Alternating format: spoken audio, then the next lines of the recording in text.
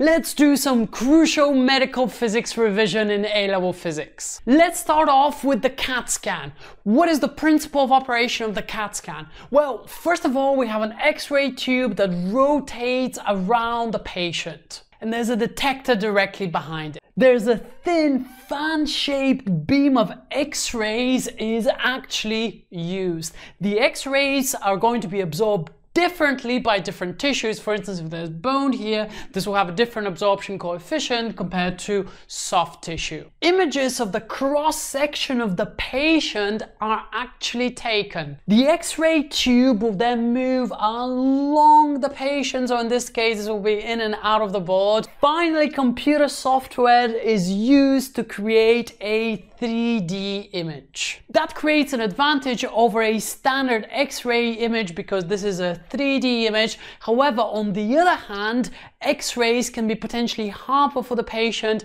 and this consists of far more ionizing radiation compared to a single X-ray. It's also a lot more expensive. Onto the gamma camera. So the gamma camera is used with medical tracers that have been either injected or consumed by the patient. It has the following components. First of all, the gamma rays that are emitted from the patient go through the collimator. Now these are just a bunch of long thin tubes of lead that absorb all gamma rays that strike them at an angle. In practice, after the collimator, we have a beam of parallel gamma rays.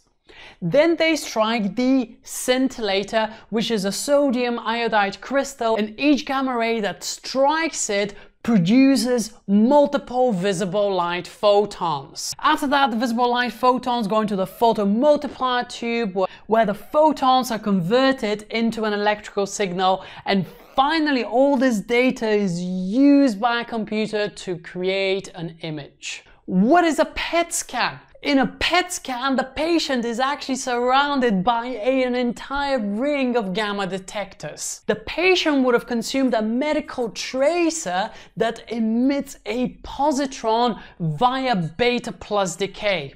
Now, as soon as the positron is emitted, it will annihilate with an electron within the body. This will produce two photons traveling in opposite directions. It has to produce two photons because only then momentum will be conserved. You can actually track the delay time because they're moving at the speed of light, and by timing the amount of time that it takes to strike the detector, you can figure out the exact location. Finally, a computer is once again used to create an image. How does ultrasound scanning work next?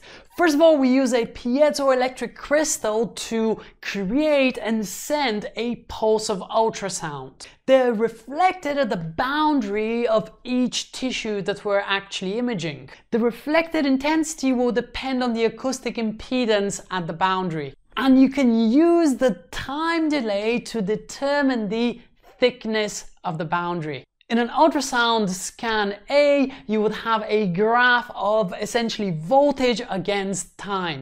Bear in mind that the thickness of the tissue will be the distance traveled divided by 2 because the ultrasound pulse has to go there and then return backwards. Let's also briefly remind ourselves on how to use ultrasound to determine the speed of blood in the arteries. We use an ultrasound transducer and we hold it quite close with some gel, and it has to be held at an angle. An ultrasound pulse is reflected by the blood vessels in this artery across here.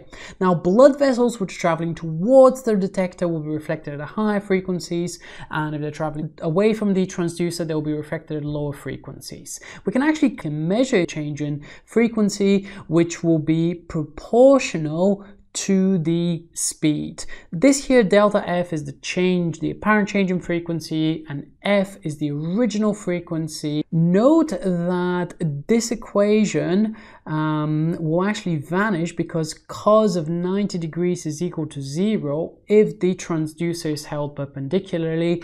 Therefore, we have to hold it at an angle. Now, if you have not yet revised medical physics, it is absolutely crucial that you do so, and this will only take approximately 40 minutes with my revision video on medical physics, and you've already revised a good chunk of it. So go ahead and revise that now, right over here.